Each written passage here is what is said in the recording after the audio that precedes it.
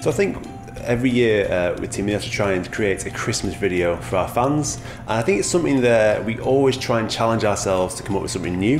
What we've looked to do in the past is draw on Christmas traditions and put a Team INEOS spin on things.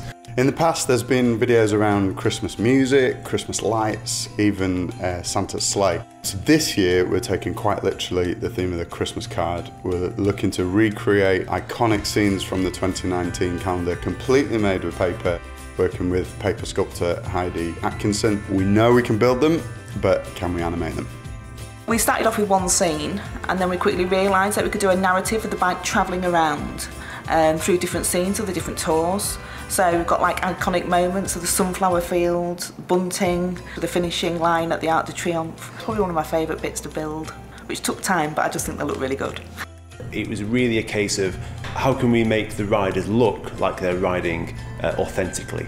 So we sent lots of footage of our riders on the flats, riders on climbs, to make sure the guys at Doodle Doo could bring it to life accurately. The bikes are made from about, I think it was about 42 separate pieces, even down to like the little water bottle. That was 5 pieces in that little tiny water bottle alone.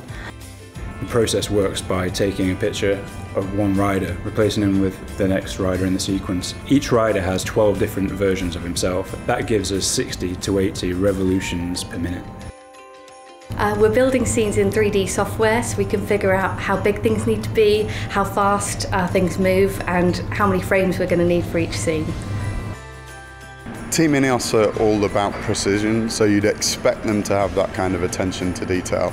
And honestly, it has been a real challenge, but every leaf has been cut out and placed on every tree. Every sunflower, we've made over 400 of them.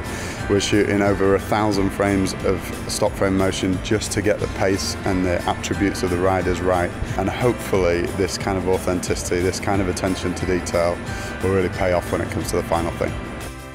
Traditionally, we always have a twist at the end of our Christmas videos, and this year is no different. We find out that the entire thing is taking place in one of these.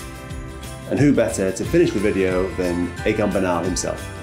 So we know each season there's definitely some anticipation amongst our fans about the Christmas video, and I think it's just a big thank you to our fans for the support across the season, and hopefully something they can share with their friends and family at Christmas.